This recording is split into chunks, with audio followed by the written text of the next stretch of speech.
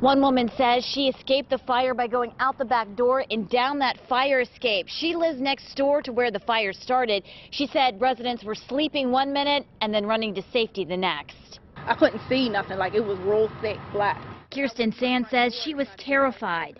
And all of a sudden, like all this smoke, the room filled up. It was like black smoke and it was like real dark. And I couldn't breathe. She has asthma and the apartment next to hers was on fire. When I was looking out on my back door, there was flames coming out. So I got scared. I shut the door back, went into my bathroom, put a towel in there and just barricaded myself. She knew she had to get out. I couldn't see nothing, like it was real thick black. So I went to my front door to try to get out. When I opened up my front door, there was flames coming in. So I shut the front door, locked it, got a towel, stuck it underneath.